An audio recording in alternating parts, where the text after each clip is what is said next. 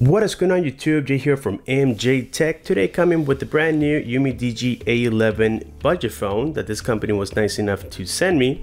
This one has features that really caught my eyes, and I think it will catch your eyes as well. And I think this is a very nice approach by this company because, as we know, the market is flooded with a lot of budget phones, guys, and that's just the reality.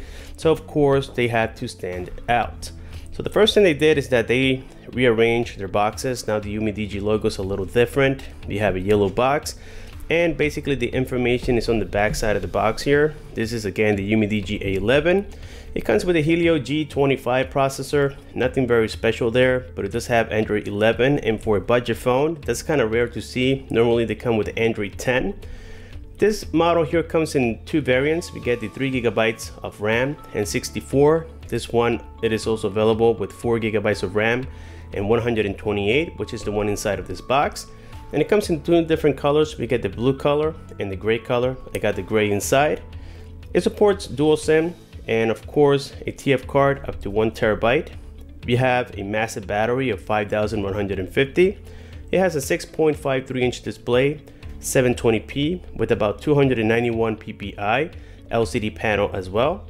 We get a 3-camera setup on the back, a 16 regular sensor, an 8-megapixel ultra wide, and a 5-megapixel macro lens, together with an 8-megapixel front-facing camera. Then of course we get here the LTE bands, but now the special part about this phone is yet to be known. So inside here you guys can see that I took already that plastic wrapper. So it comes with a protector, as you can tell, which is always appreciated since these phones are kind of rare here in the USA. So it comes with this little case right here, silicone case. You can get another one. I believe they're available on Amazon if I'm not mistaken. On the back side here we can see we have a very nice finish here. This is glass, by the way, and it has like a glaze feel to it. It's like a raspy feel, but at the same time it's soft. Then here we can see the Beyond Dreams. A lot of people like this, some people don't. That's okay. We get here the Umidigi logo as well, and on the back side here is where everything starts becoming, I would say, a little bit different. So we have the 3-camera setup. Okay, we get the LED light right there, but check this out, guys. We have a built-in thermometer. Yes, it has an infrared thermometer, and it could take your skin temperature or body temperature and also surface temperature. Ain't that cool? And again, this is something that you don't see on every budget phone out there, at least in 2021 so far, and this one has it. And I'm talking about this phone, it's about $100, so keep that in your mind, guys. On the side here we have the volume rockers up and down together with the power key, and this is also a fingerprint scanner. Towards the bottom side of the device we get the microphone, USB-C with the loudspeaker. It is only a single speaker device. On the left hand side here, which is another feature that again you don't see on every budget phone, this is a dedicated shortcut key, so you can program it or remap it, if you want to call it that way, to any other application that you wish to have. So in this case, for example, I have one press opens TikTok, a double press opens the camera, and there's another one, but I kind of forgot. I believe if you hold and press it, it opens another application, so you can do about 3. And here we have the SIM tray. Now on top, this is a feature that, well, has vanished from most smartphones, especially the ones coming out in 2021, and it has to do with a 3.5mm headphone jack. This one still has it. On the front here we have the display that I already mentioned with a 720p resolution, and the water drop notch on the top here that is carrying that 8-megapixel sensor. So we do have also an ear speaker, very tiny, right above the camera, and it comes pre-installed already with a screen protector. So there we have it for the phone. Inside of the box here we have the manuals. Okay, it comes with a little SIM ejector tool, the manuals, and that's about it. We get the regular wall charger. Now there's a little issue with this, or a little complaint, is that, well, we have a massive battery and this is just a standard charger. It takes a long time to charge this device. It takes roughly about almost 2 hours. So coming from fast charging phones, that's a little bit slow. So here we have the USB-C cable, and I've used it, of course, to test the device, and that's all we get inside. Now, in my opinion, another cool feature or something that I just found out about the Umidigi A11 is that they are claiming that this is not a phone compatible with Verizon. Well, guess what, guys? I just popped in my Verizon SIM card and the phone supported Verizon. Don't ask me how, don't ask me why, but it does support Verizon. So I'm assuming that maybe it has to do because of the LTE bands are supported. By the way, this is not a 5G device. And it comes with almost a stock Android 11. So here we have the display, and you can tell that the colors, even though this is not an AMOLED or an OLED display, it does look quite cool. And right there you can see already that it has read my Verizon SIM card right here, guys. A lot of people always comment and ask me if there's any phones that work with Verizon. Well, here you have it. So let's go ahead and of course unlock this. So we just started the phone. Let's enter my code. And so the first thing I want to test here, I have registered my face, but let me see if it does work quite fast right now. I have the camera in front of me. There you go. You can see that it did unlock. It takes a moment. There we go. You can see that's because, again, I have the camera in front of it, but it does work quite well. And of course, here we have the fingerprint. So from being asleep, let's see how long it takes. Takes roughly about a second and a half approximately. Let's try the right thumb.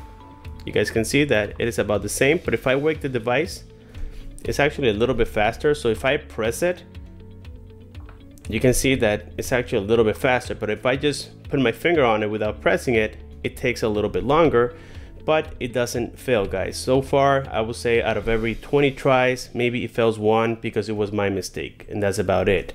So again, here we have that water drop notch on the top, and you can see right there the ear speaker. We have the camera, and right above it, we have the ear speaker right there. And so this phone, the only little downside is that, well, they did a pretty good job keeping it almost bezel-less, except for the bottom here, we have a big chin. So this is the operating system, and so something they did, I don't know why they do this by default, is that if you go here into, you hold and press any empty corner, you go into home settings, and you go into launcher style, they had it on home screen. So what this does is that it doesn't give you the app drawer. As you guys can tell, you can swipe up and it doesn't give it to you. So again, if you hold and press here, you go to home settings, you go to launcher and change it to default. Now we have an app drawer on here. So one of the first things I did, just for reference purposes, is that I went to Antutu Benchmark. I downloaded this directly from the browser and I performed a test. Now, this is just something that I do as a reference. It doesn't mean the phone sucks, but this score, it does a little. 90,000, and right now flagships are scoring almost 700,000 approximately. So this is a low score. This phone is mainly meant for phone calls, web browsing, maybe some basic game playing, but nothing hardcore. This is definitely not a phone for that. If you're looking for something to play games all the time and to just have it to where you want to max it out and just do a lot of strong stuff with it, this is not a phone for you. This is mainly a phone with a long battery that will last you the entire day if you're just surfing the web, making phone calls, and doing things like, you know, just simple things. So again, I have used this device now for the past couple of weeks. As a matter of fact, I do have here most of the applications that I use on a daily basis, and the phone is not disappointing whatsoever. I did perform here the Geekbench 5 benchmark as well, and this one also did, I would say, more towards the poor side. Let's go into history. So you can see right here the single core 144 and the multi-core was 835. So nothing very special or nothing to brag about. But now here's the cool part about this device. We already tested the face recognition and the fingerprint, but check this out, guys. If I double click here, it opens the camera. Look how quick this button is. If I single press it, it opens TikTok, okay?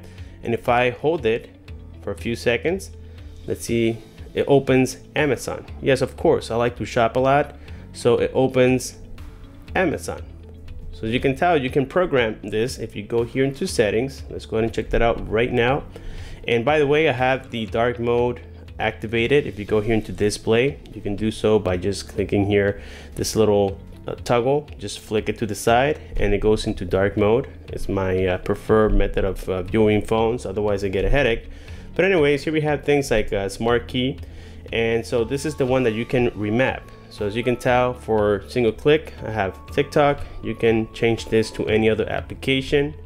As you can tell, it could be the ones that you just downloaded, and that's a pretty nice feature, again, for a phone that only costs this much. We're talking about $100, guys, and it's giving you 4 GB of RAM, 128 gigs of internal storage, and so on and so forth. But now, of course, when it comes now to the gaming side, this phone is just going to handle some basic gaming. So for right now, I am testing here Beach Buggy, and yes, it's going to run great because these games don't require heavy CPU usage, and for that reason, this being the G25 by MediaTek, well, that's exactly what it's going to do. It's just going to handle some basic games, nothing special. Don't even try it because you might be disappointed.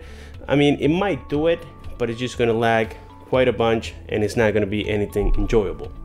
Then we have here the camera. So the camera, like I said before, we have a 16 megapixel main shooter on the back side together with the ultra wide. By the way, we have this little toggle here. We click on it, it gives you that ultra wide 8 megapixel. And then we have the macro lens. So they all work as intended, guys, but the quality is not going to be at flagship level. This is just going to do the job for basic pictures. The macro lens does work, but you have to tweak it a little bit and play with it until you get that perfect photo, and then you just shoot it, and you can see the logo here, how big it looks now from this picture, and I would say that's quite cool. So again, everything works as described, but it's not going to be that quality that you guys might be looking for. For example, like 4K recording, this doesn't have 4K recording. If you go here into videos, we go into settings, at the max that we can go, it's 1080p quality. You can tell in this video that it looks a little bit shaky. I tried to hold it as steady as possible, but the video are not stable. It doesn't have electronic image stabilization, and it doesn't have optical image stabilization either. So here we have the front-facing camera. Again, just basic stuff, 1080p, and it does have wide angle as well. You can do picture here, you can do video at 1080p, like I said before. You can do portrait as well. Very cool. But again, it is just a functional camera that will take basic photos. Now, when it comes to the loudspeaker, as I said before, this is a single speaker, so I'm going to be playing a Gemini Man clip here in 4K.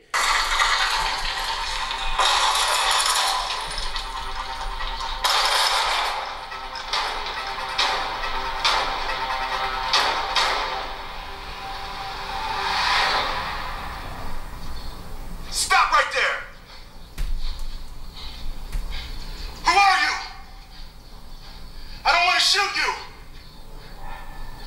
Fine. Don't shoot me. Mind if I shoot you? Okay.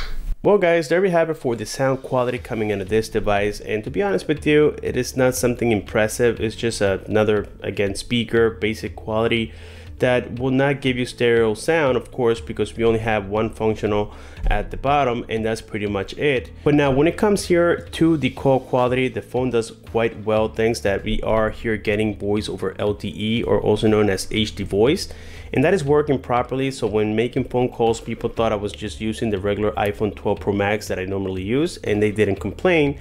But now when using the loudspeaker, they did complain that there was like background noise, a lot of background noise. So I would just say that use a Bluetooth device or use it regularly. Just bring the phone to your ear and you're gonna have a much better experience. But other than that, the phone does perform quite well with phone calls. Another cool part here about the Umidigi A11 is that it has somewhat, I would say, pretty cool customizations. Like for example, you can change your widgets here from the notification, and in this case, I added here screen record start, in which you can just start recording your screen by just tapping on here. Very easy to do. If we go here into the task killer as well, we can take a screenshot. You can see the toggle right there at the bottom, so you don't have to be pressing two buttons at the same time. Another cool feature here with the Umidigi A11 is that if you hold and press here, the volume rockers up and down, it will call the emergency services. You have to enable this on settings.